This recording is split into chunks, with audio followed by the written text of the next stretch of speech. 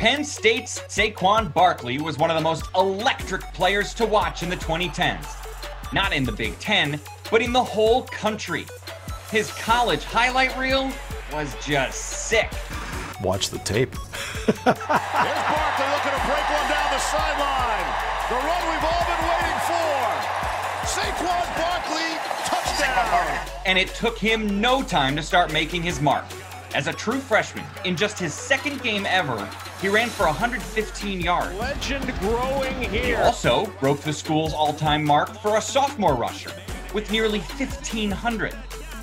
That year, he was as big a reason as any that the Nittany Lions won not just 11 games, but also the Big Ten championship.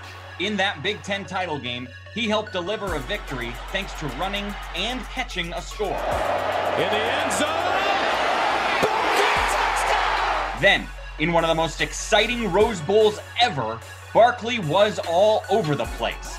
Ran for 194 yards and accounted for 3 touchdowns. Saquon Barkley, all the way to the end zone. His name will be remembered forever in State College, but keep in mind, his name almost wasn't Saquon if his dad had his way. And Tupac, Shakur, Rasul, Cuevas, Barkley. And my mom was not having that at all. While he excelled running and catching the ball, don't forget his threat level when returning kicks.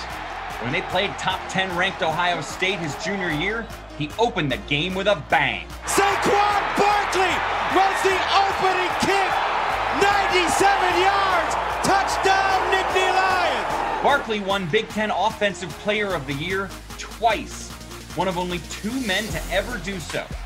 So it was no surprise that in 2018, he was the 2nd overall pick in the NFL draft. Oh, Saquon, touchdown on the juggle. And it's also no shock that our panel named Saquon Barkley one of the best Big Ten running backs this past decade.